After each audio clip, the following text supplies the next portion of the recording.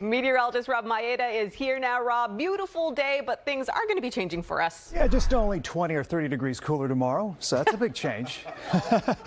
50s and mid-60s around the Bay Area, because what we'll see tomorrow is ocean air conditioning on overdrive. Look at these winds, the opposite of what we saw this weekend. Strong onshore winds, 20 to 30 miles per hour, which will bring in the cooler temperatures, upper 50s near San Francisco and low to mid-60s around San Jose. And we're hoping, fingers crossed, we might get a little bit of drizzle as those low clouds are forced to climb over the coastal hilltops. So the opportunity will be tomorrow afternoon into tomorrow night. But after that, offshore winds start to pick up heading towards Tuesday. So look at your 7-day forecast. A big drop in temperatures next couple of days. Wind, though, really the big story through the middle part of the week. 70s come back Thursday and Friday, and a little more wind heading towards next weekend. But the big headline for the first half of the week, cooler with a lot of wind, especially across the hills through Wednesday. Back to you. All right, we'll be ready for it. Rob, thank you.